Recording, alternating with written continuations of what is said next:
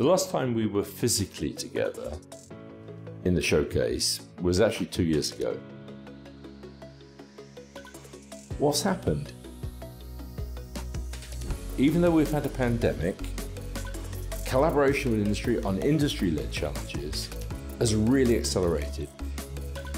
More than half of our program now is industry-led challenges, doing things of real substance that will affect people's lives.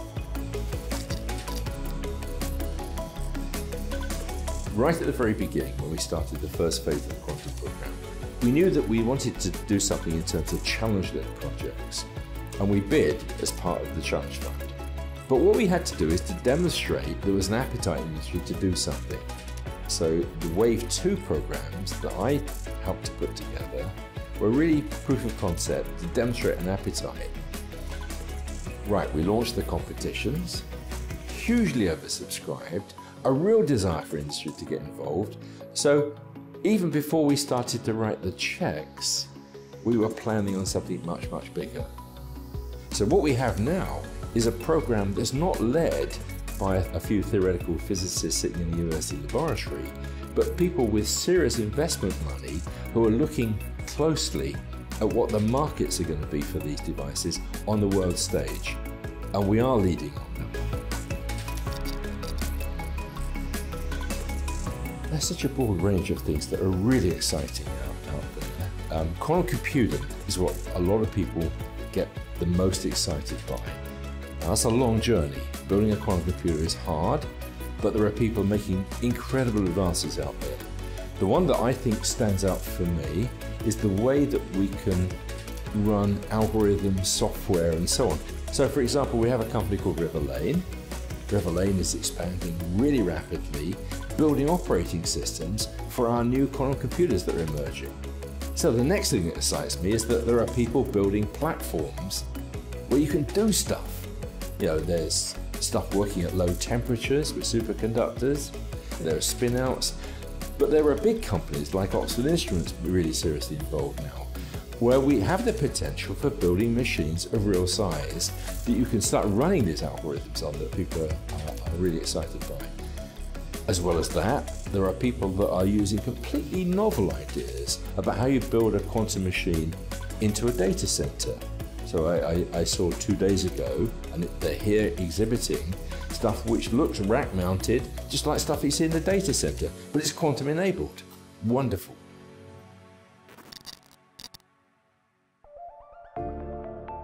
If you look at the excitement out there, there are a lot of people producing components, things that go in the supply chain.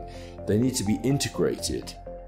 So one of the big challenges is to provide demonstrators, prototypes for the big companies out there that are the system integrators, say, you know, we can now work with this and look at a really big market.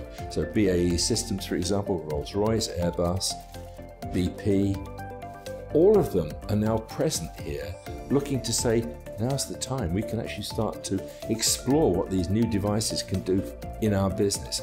So the big challenge will be working with the systems integrators.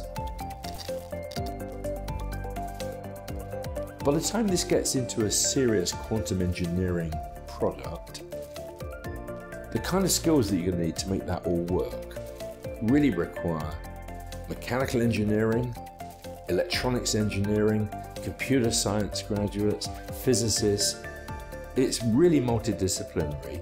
And of course, what we've been able to do in the UK is to build collaborations where expertise from the various sectors come together in this early stage and realize a product that without that collaboration you couldn't actually do. If you look at quantum technology around the world, we've become extremely fashionable. I mean, there's almost like a virility symbol of governments to invest in quantum. So there are really very large-scale programs around the world. We started 5 years before anybody else, so we've got our act together. That's the first thing.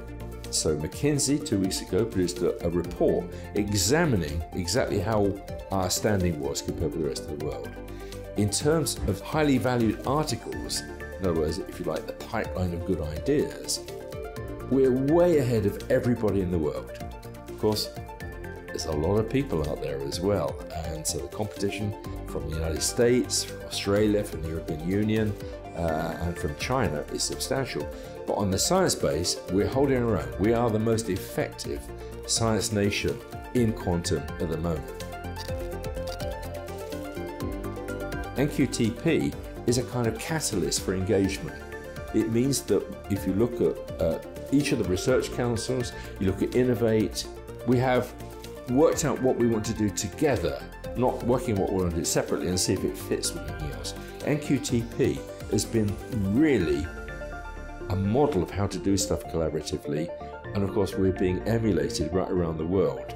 The reason the White House people are here today is they're trying to find out what's our secret sauce. I'll try not to tell them.